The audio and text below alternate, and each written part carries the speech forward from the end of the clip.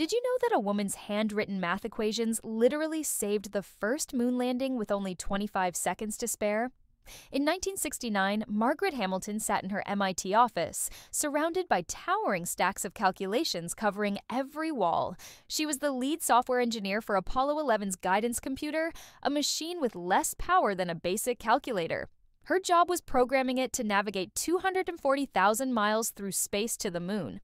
During testing, she discovered the computer would crash during the most critical landing phases. So she spent 72 hours straight, calculating backup trajectories using only pencil and paper. NASA initially rejected her handwritten code as unnecessary.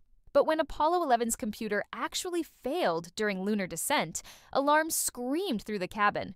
Neil Armstrong panicked as the systems went dark. That's when her backup calculations saved everything. Armstrong manually piloted the lunar module using her handwritten math.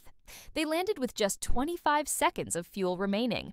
Her manual programming techniques became the foundation for all modern spacecraft navigation.